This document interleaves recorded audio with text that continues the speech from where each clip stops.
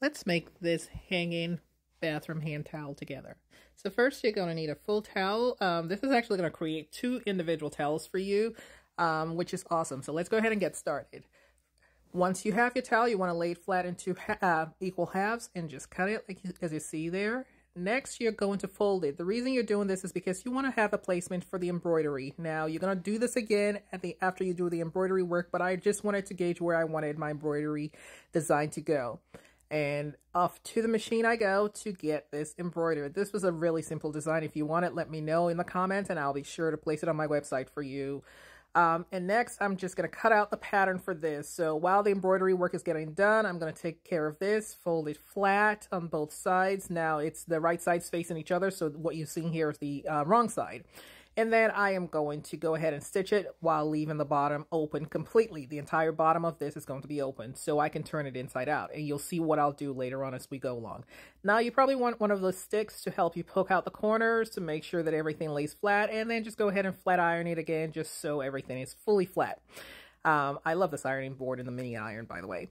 Anyway, so once done, I'm going to go ahead and do about a ½ an inch. Actually, this is a quarter of an inch lining fold. I can't talk.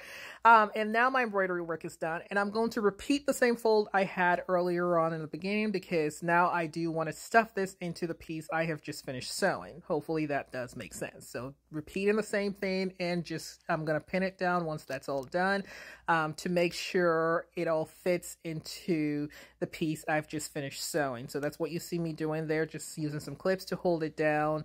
And because this has to be able to fully tuck into that piece I finished sewing. So this, you're doing it with the right side facing down, and I'm just clipping it right there. I wanted to show how to fold this very slowly so that there's no confusion. I also added some pins here just to make sure that this stays intact while I do my sewing, because I did not want it to come apart and create a problem. Again, the whole premise of using this is just to make life easier for you. And, you know, sometimes people use towels and they don't leave them hanging. So this will actually save you that and ensure that your towels stay hanging on the rack in your bathroom. I should also mention that you can use the same design for an oven to put towels in your oven as well, your oven handle. So now this is about the right size, and all I'm going to do is just fully stuff that in there, taking out my clips. Because I've pinned it down, it should stay put. And I just stuffed it about a 3/4 of an inch in there because I really didn't want it to pull down over time, and that's what it looks like. So next I'm going to go ahead and sew this flat down.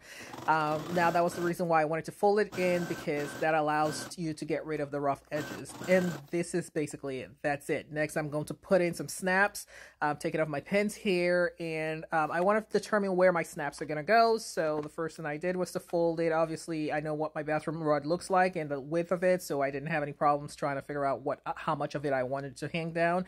And be sure when you put your snaps, you're not putting it directly on the towel, because it's going to be really hard to put the snaps in unless you're using a button type thing, which works. And now let's go see what it looks like in the bathroom. There you have it. I love it. Happy New Year. And if you do make it, please be sure to tag me. If you're not already doing so, please be sure to like, share, and follow. Have a wonderful year.